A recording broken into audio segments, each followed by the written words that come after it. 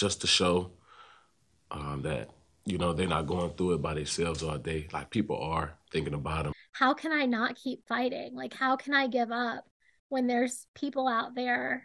Sorry, when there's people out there that are willing to fight with me like that. Like, you can't give up.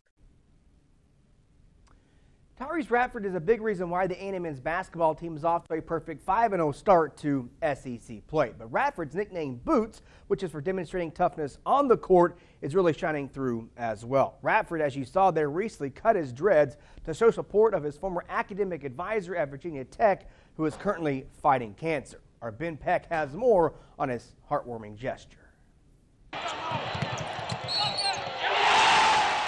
A&M's win last week over Mizzou featured a new look for the man they call Boots. I didn't do it for no attention, didn't want no attention for it. The smooth style picked up some sensational reviews. I love it. I mean, I think it's great. And Tyrese and I were actually joking about it because he was like, don't I look like I did when I first met you and I couldn't even talk?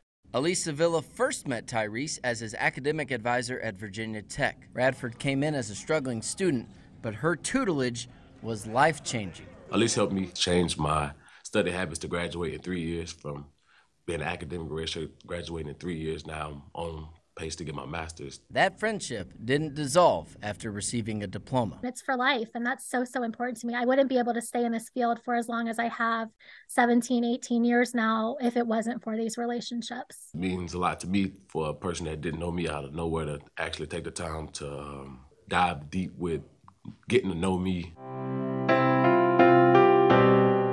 In October, just after her 40th birthday, Elise received a devastating diagnosis, stage 4 colon cancer. Tyrece was one of the first to find out. If we was together, we would have cried together. I shed tears when I first heard it. It was hard, and I just wanted to know that I'm with her for life. Elise is now an advisor at Coastal Carolina. Shortly after receiving the news, she was able to visit with Boots and her former colleagues at a non-conference tournament in Myrtle Beach. Just being able to see them was so great, just to be in their presence and be able to talk through it. Actually seeing her and getting a chance to hug her tight and not let her go. I could feel the support from all of them. A few months later, Boots underwent a makeover. He sent a picture from the barber shop and he's like, I'm doing this. I was like, wait, what? What it was, Boots giving Elise some of his strength and joining her in the fight against cancer. I just wanted her to know that I'm with her for life, no matter what, because she did not have to do what she did. And just, it's a job, but it was much more than a job to her. Yeah, that's, I love Elise.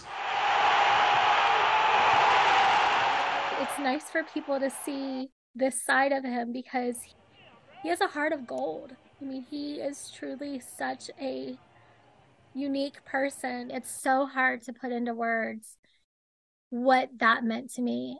It's hard. I mean, there are lonely times in this battle, and then you look at that and it's like, how can I not keep fighting? Thank you, sir. As always, Boots might be tough on the court, but showing some softness off the court. Earlier this week, we can tell you that Elise did begin her second round of chemotherapy. For a link to her GoFundMe page and more information on this story, just head over to the sports page at kxtv.com.